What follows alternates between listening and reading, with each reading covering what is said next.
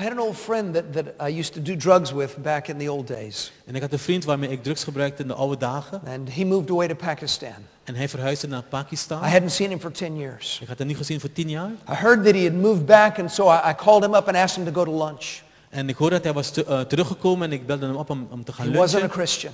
Hij was geen I christen. still remember we went to a little Italian pizza place. En ik weet nog, we gingen naar een kleine Italiaanse tent, pizza's. And I was trying to do some what I call stealth evangelism. En ik probeerde om heel op sluipende wijze het evangelie aan hem te And I verkondigen. was just sort of making hints and innuendos, but I wasn't sharing the gospel. En ik gaf eigenlijk kleine aanwijzingen, maar niet echt het evangelie delen. I'd sort of sneak into the conversation and just make a little hint, and then I'd sort of step back out. En ik sloop als het ware in het gesprek en gaf een kleine aanwijzing. And I did that for almost 2 hours. En ongeveer 2 uur lang deed ik dat. We got done, we're out in the parking lot saying goodbye to each other. En we gingen naar de parkeerplaats en we namen afscheid van elkaar. And he looked at me and says, Bayless, En ik keek me aan en zei, Bayless, what do I need to do to be saved?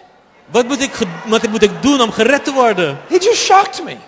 Want je hebt me geschokt. I started stumbling over my words. En ik begon net wat ik doe nu. Just like that.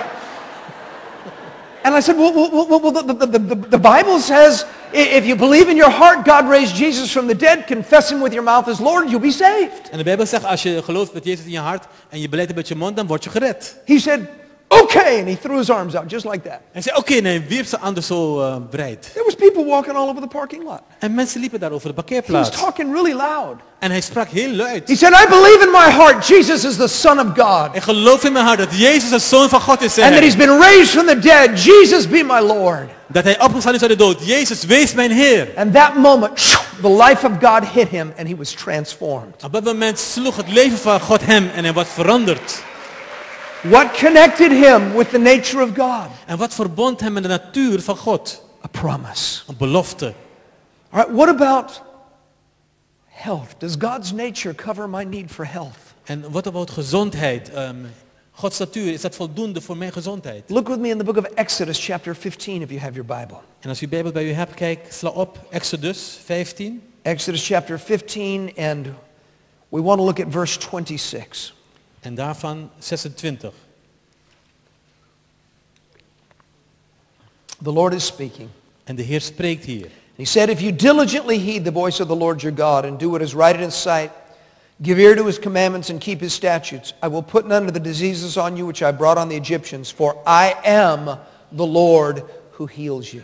Indien gij aandachtig luistert naar de stem van de Heer uw God en doet wat recht is in zijn ogen en uw oor neigt tot zijn geboden en al zijn inzettingen onderhoudt, zal ik u geen enkele van de kwalen opleggen. Notice again, he said, Want ik ben I uw am. heelmeester. He's talking about his nature when he says he is something. Hij praat over zijn natuur wanneer hij zegt, ik ben iets. We actually sang about this tonight. This is the Hebrew compound name for God, Jehovah Rapha. En dit is de grondwoord voor God. Ik ben Jehovah Rapha. The Lord your physician, the Lord your healer. De Heer uw heelmeester. His nature is health. En zijn natuur is genezing, gezondheid. Could you imagine God calling in sick? Kunt u zich voorstellen dat God ziek zou melden? You walk into the throne room and God's not sitting on his throne. En u wandelt de troonzaal binnen en God zit niet op de troon? Well, there's a little angel there saying, sorry, God has a cold today. En er is een kleine engel daar die zegt, het spijt me, maar God is vandaag verkouden. I'm taking messages for him. He'll get back with you later. En ik neem boodschappen voor hem aan en hij zal later contact met u opnemen. No, his nature is health. Nee, zijn natuur is gezondheid. There's no sickness in heaven where his will is carried out perfectly and completely. En er is geen ziekte in de hemel waar zijn wil volkomen en volmaakt wordt volbracht. There was a girl in our church that was involved in the worship band. En er was een meisje in onze kerk die betrokken was bij de aanbiddingsdienst. And she began attending our Bible college. En ze begon de Bijbelschool te bezoeken. She had been raised in a Christian home, but it was a church that just believed in salvation, that God saved people and took them to heaven, but didn't get involved in any other areas of their life. En ze kwam uit een christelijk gezin, maar uit zo'n gemeente waar je wel gered wordt, maar dat God niet verder betrokken is in je leven. And during the time she was in the Bible college, I was teaching a course on divine healing. En toen ze de Bijbelschool was, gaf ik onderwijs in goddelijke genezing. And her first thought was, what have I gotten myself into? En haar eerste gedachte was, waar ben ik nu in beland?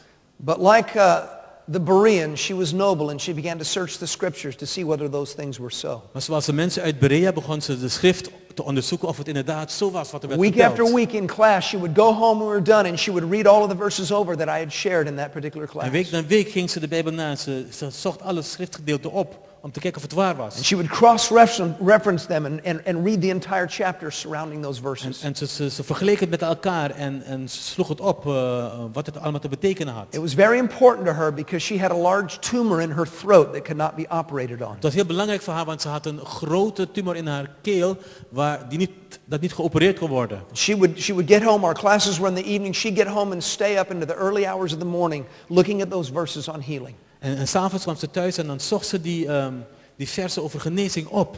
And one night after class, looking through those verses, she came to the conclusion, she says, this is true. En op een avond, nadat ze al die versen had bekeken, zei ze, nou, dit is waar. God has healed in the past and he still heals now. In het verleden heeft God genezen en hij geneest nog steeds. And she said, these promises are for me and I accept them. En deze beloften zijn voor mij en ik neem ze aan. And she embraced several specific promises. En ze heeft verschillende beloften omarmd. Well, that was on a Tuesday evening, and Wednesday she's coming to service to play for our Wednesday night service. She was our piano Dat player. was dinsdag en woensdag komt ze naar onze dienst om te spelen, de piano in de dienst. And as she's driving to the church on Wednesday night, she gets a tickle in her throat and begins to cough. En woensdagavond rijdt ze naar de dienst en ze krijgt een kriebel in de keel en begint te hoesten. She coughed the tumor up in her hand. En ze kuchte, ze hoestte de tumor uit in haar hand. Rolled the window down and threw it out. En ze draaide het raam naar beneden en gooide de tumor naar buiten. What connected her with the nature of God that is health? En wat verbond haar met de natuur van God? It was a promise. Het was een belofte. The moment she embraced the promise, God's nature began to work in her body. Het moment dat ze de belofte aannam, begon Gods natuur in haar te werken. Some people pray, but they get no results because they don't have a promise. En sommige mensen bidden, maar ze hebben geen resultaat omdat ze geen belofte hebben. Some fast and they beg and they plead and they even threaten God. En sommigen vasten en ze pleiten en zelfs bedreigen ze God. But they get no results because they have no promise. Maar ze hebben geen resultaat omdat ze geen belofte hebben. It's through the promises that we are partakers of his nature. Want door de belofte zijn we deelgenoten aan zijn natuur. That's why they're exceedingly great and precious. En daarom zijn ze uitzonderlijk groot en kostbaar. All right, what about material need? En wat about materiële noden? We have bills that we need to pay. We hebben rekeningen die we moeten betalen. Children that we have to take care of. En kinderen waarvoor we moeten zorgen. Obligations that we have to En meet. verantwoordelijkheden die we moeten nakomen. Does God's nature cover that area of our need? En Gods natuur, is dat ook daarvoor voldoende? If you have your Bible, Genesis chapter 17. En als u Bijbel hebt, Genesis hoofdstuk 17. Genesis chapter 17 and verse 1. Vers 1 daarvan.